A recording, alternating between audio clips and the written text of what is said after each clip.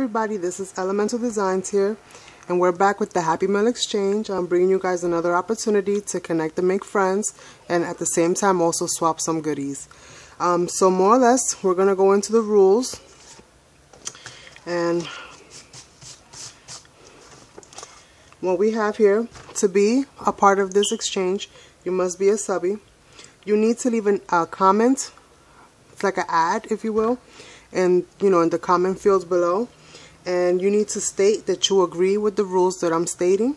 You also need to put if you're in the US or where you're coming from, in case there are people that are international and are looking to link up with other people that are international, or if you want to link up with somebody from here in the US and you don't mind sending mail, back and forth as well, that's open for that.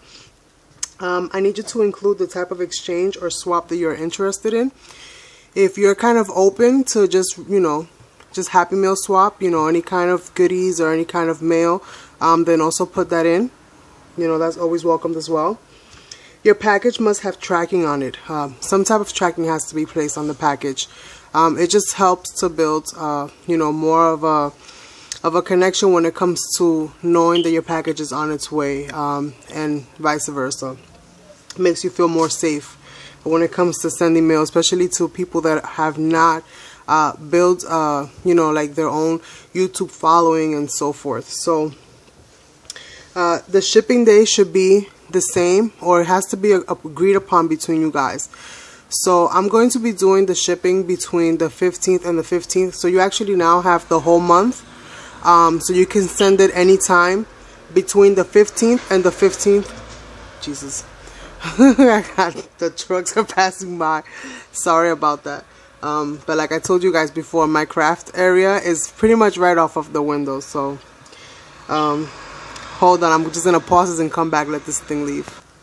Okay, I think it's gone now. So in case you guys didn't hear me because the truck was too loud, the package must have some type of tracking on it, so that you guys can more or less feel safe and secure in sending your packages and receiving. The shipping day should be the same, or it should be agreed upon. So if you guys want to both send out, let's say the 10th or the 8th, or whatever day it is that you guys agree to send out, those days should be mutual. That way the packages get to get back and forth more or less at the same time.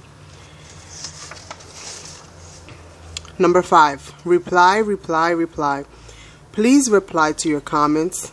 Even if you're not interested in swapping with that person, it's nice for you to let them know. That way they can move on to somebody else that might be interested. It's just the polite thing to do. So please just let them know. And you have 48 hours to reply to the person that is replying to you or is leaving you some kind of a comment, in your little intro, in your little ad. Please do not leave them waiting. It's just rude, and it discourages others from participating in the Happy Mail challenge. Not challenge, in the Happy Mail, exchange, on a monthly basis. It's a good way for people that are new to, get somebody else started and help them build up and help them get their crafts and everything, going. And it's also a good way for you to destash things that you are no longer needing and no longer using, things that you would eventually end up throwing in the garbage. So for the most part, that's that. And then number 6, be open to other types of crafters. So just because you create cards, don't dismiss somebody that, let's say, works with nails, for example, because they work with a lot of glitters, they work with a lot of different things, and they also incorporate a lot of things that are used in scrapbooking in their art as well. So you'll be surprised. You never know what you're going to get from them. And it might actually, boost you up in a way, as well as you sending them things can boost them up. So be open, to try something new that it's out of your comfort zone. And don't be shy. Don't be shy in leaving somebody a message. Because again, you never know who you can end up making friends with, and these friendships can last a lifetime. It's completely up to you guys. So with that being said, I think I've pretty much covered all the rules. I hope that you guys play it safe and that you guys have fun. And again, the most important thing is just not to leave anybody hanging. Even if you're not interested in swapping with them, then just let them know. And always come back and check, you know, at least, I would say at least once a day or once every other day. Come and check, because we do have people that do sign up. And it's you know, it saddens me to see that a lot of people are just kind of waiting and waiting and waiting, and nobody is really linking up with them. And I know that everybody's kind of waiting to be picked, but don't be shy and just look around and see if maybe somebody interests you as far as, you know, swapping with them. And if you have any problems or concerns getting in contact with them, or you have any fears or whatever the case may be when it comes to this Happy Mail exchange, then please feel free to leave me a message.